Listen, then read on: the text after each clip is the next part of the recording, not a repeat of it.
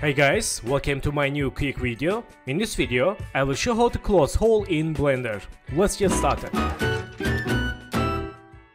So friends, I will show two ways for close holes in Blender. Let's first select this cube and go to edit mode. Then click move tool and click face tool. Let's select this face and delete. Select here face.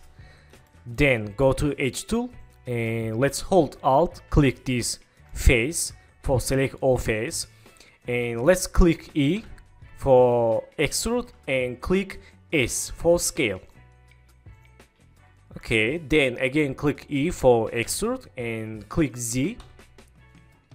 Okay, and again click E for extrude and click S, then click 0 in numpad.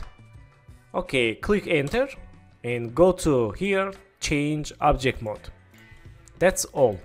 Nice. So let me show other way for close hole. Select again here, go to edit mode and select face tool. Let's select this and delete. Click face, then go to click this icon and select this edge.